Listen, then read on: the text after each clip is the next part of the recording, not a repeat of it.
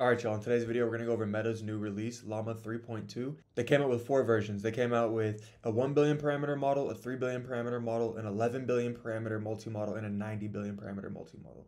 So we're going to go over how to run them today and how to fine-tune them as well. Okay, I just want to quickly go through the benchmarks with you guys. So what we see here is the 90 billion parameter is doing better than GPT-4o on the MMMU.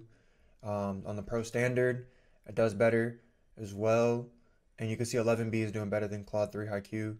And then down here on Math Vista, it does better, but you see GPT-4o does better on the Pro Vision. If we scroll down, we can see the chart QA. A2 diagram, not much of a difference there. On the Doc V QA, it does well. The MMLU does good as well. And it looks like GPT-4o is beating it at Math and the MGSM. But like I said before, benchmarks are great for knowing if the model's improving, but it does not always translate over to the real world. Now let's look at the lightweight models. We see the 1 billion parameter model over here. It seems to do better at the open rewrite eval, better than the rest. We're comparing it against Pi 3.5 mini and Gemma 2B.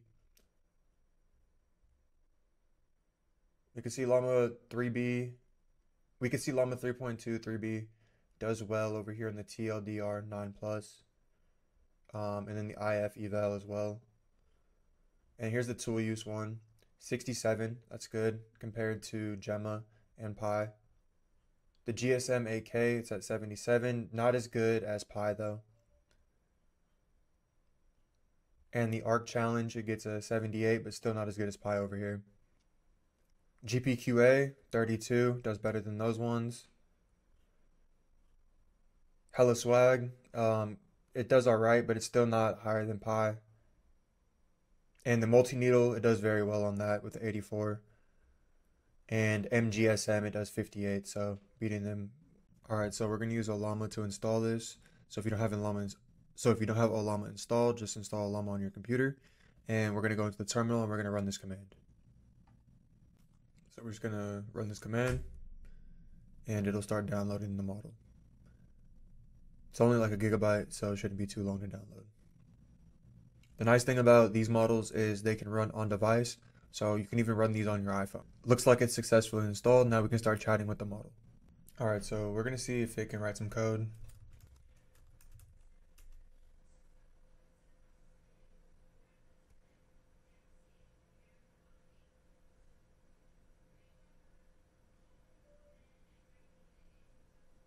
So as you can see, it is pretty fast to write out. We'll run this code and we'll see if it works. So if we scroll through the code, we can see everything it wrote. Define the constants, create the class, wrote the function inside, used Pygame like we said. So these models are distilled from the 405 billion parameter model. So it should have some pretty good training data inside of it.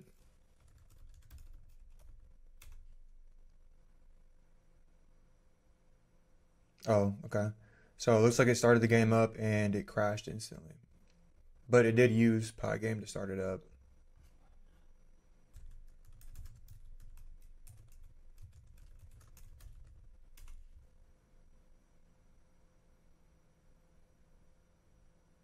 Let's see if it can correct itself.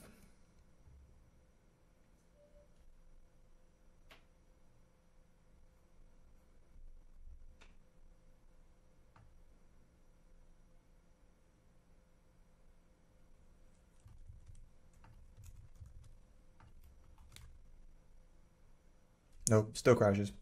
Well, it's kind of expected. I mean, it is only a 1 billion parameter model, so I'm not going to expect it to have some crazy performance writing code. Alright, so we're going to do a needle in the haystack test. So we're going to give it about 1,400 tokens, which is about 6,800 characters. And the goal is for it to find the rare flower, which is the bluebells.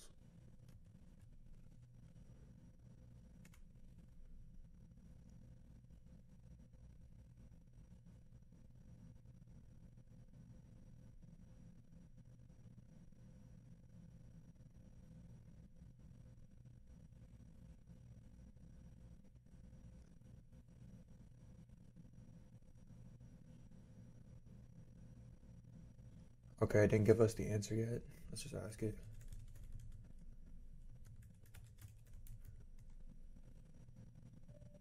Okay, so it gets it wrong. It says the ghost orchid when it's actually the bluebell.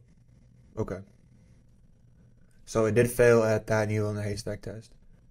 So let's give the 3 billion parameter model a try now. Alright, so all we have to do is just run this command and it will install just like the previous one.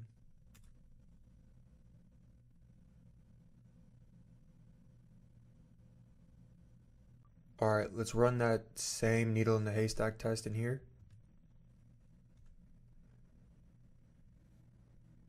So it's thinking a little bit longer and it outputs it right away and it still gets it wrong.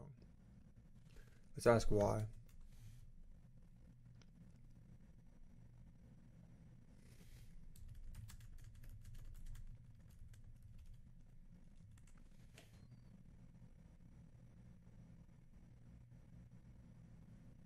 Okay, so it still gets it wrong. The bluebells is the actual correct answer for this. Alright, and then we're going to go back and try to see if we can create the snake game that works out the box for us.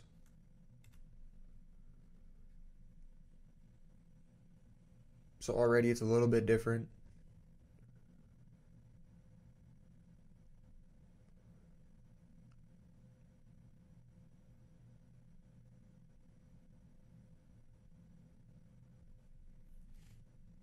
Alright, let's test this out. Alright, so here's the code. Does look a little bit different than the previous code. That's not defined, so we'll see if it still runs. Okay. Yeah, white's not defined. Let's see if it can fix the error. Okay.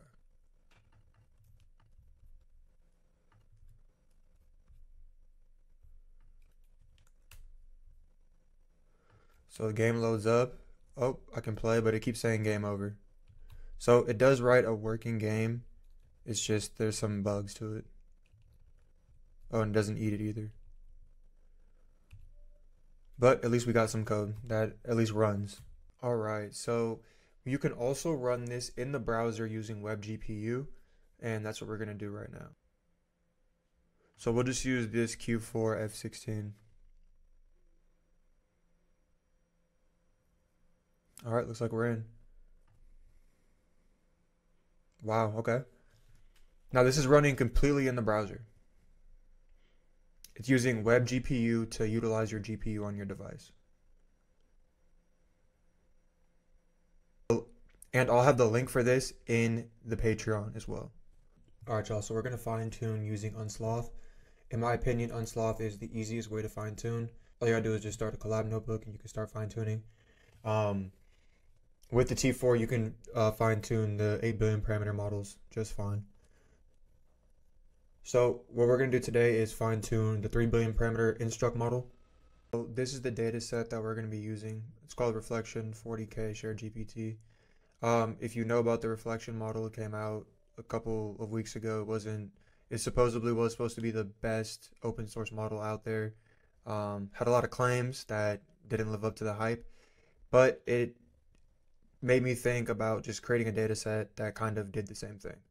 So this is an example of what you can use. It is all synthetic data, but it does go through like the chain of thought process and then like reflecting and giving you an output.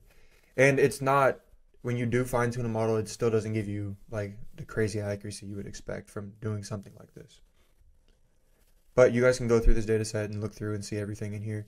It's a mixture of all of these data sets.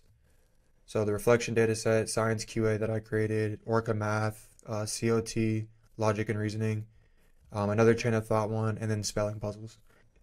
The spelling puzzle uses some of the hardest words in the English language, and it's just like a synthetic data set that goes through teaching it how to like spell them and count the letters and everything.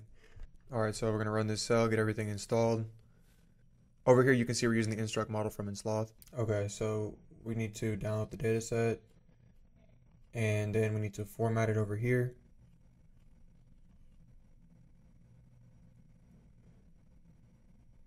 And then we can start running the training.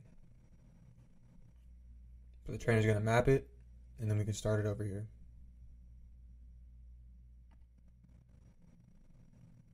So I forgot we had to add these two cells in here, so we can train it only on the responses. And then after this, it should be good to go. So it looks like it just started training. It's going to take about 7 to 8 minutes or so. So we'll see how it does. And the goal here is to have the loss decrease. While that's training, I wanted to show you guys the LLaMA 3.2 90 billion vision instruct model. We're going to use together.ai. If you guys want to use this model, you guys can go over there and use it. So we're going to add an image and we're just going to ask it to describe it for us.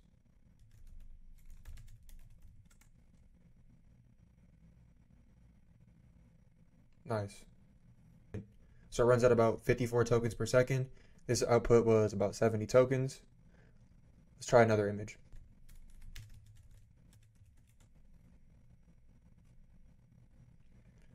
All right, now let's see if it has grounding capabilities. Because there's Momo, which is another multi-model that just came out that's open sourced, and it has grounding capabilities, so it could point to things in the image.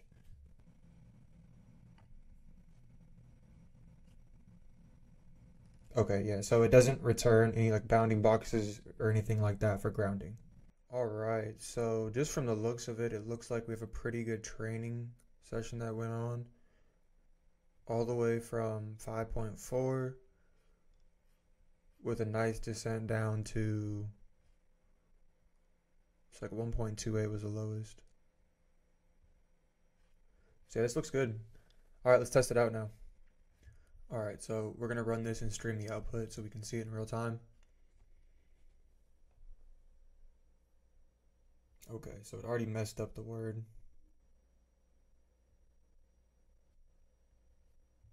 Okay.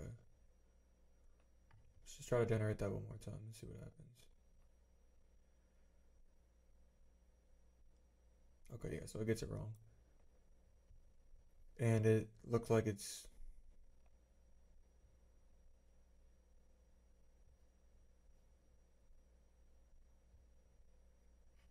kind of just running. Yeah, so it doesn't look like it's doing that well. Let's try to change the temperature a little bit.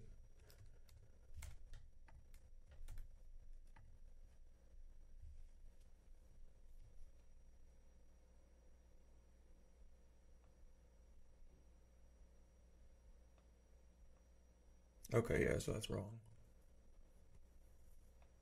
Maybe it'll correct itself, but we'll see. The 8 billion parameter model does far better at this.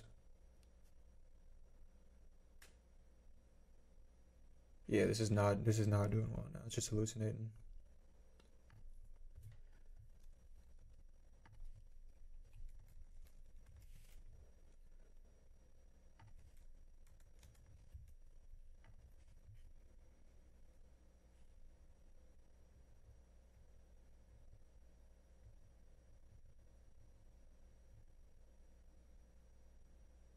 Yeah, nope. So it could have been just the training process that we did. Maybe need some training for more time.